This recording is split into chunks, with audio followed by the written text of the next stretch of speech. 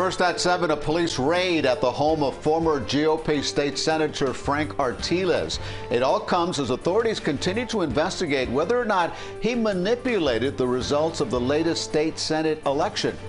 Artiles is suspected of funding a sham candidate who likely swayed the race. This morning, police carried out several boxes from the former state senator's Palmetto Bay house, and that's where CBS 4's Bobeth Yates joins us from this evening with the latest details. Bobeth.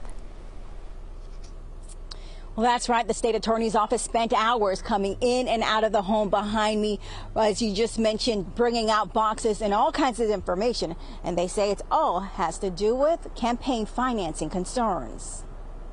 Falsifying campaign finance reports, that's a crime. Election attorney Carlos J.C. Palanes represented former Senator Jose Javier Rodriguez in his recount of the November 2020 election against Alex Rodriguez and Elena Garcia.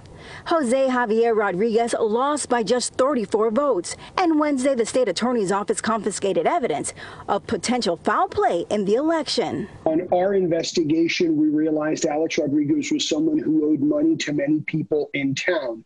And then when you look at the fact that Alex Rodriguez didn't really have a campaign, it was a political committee that basically did the ads for him against Jose Javier Rodriguez. The raid was done on the home of former state senator Frank Artiles, who has been under investigation for several months regarding his possible involvement in planting Alex Rodriguez as a straw candidate in the race. Our partners at the Miami Herald reported Artiles bragged that he was the one responsible for getting Alex Rodriguez on the ballot.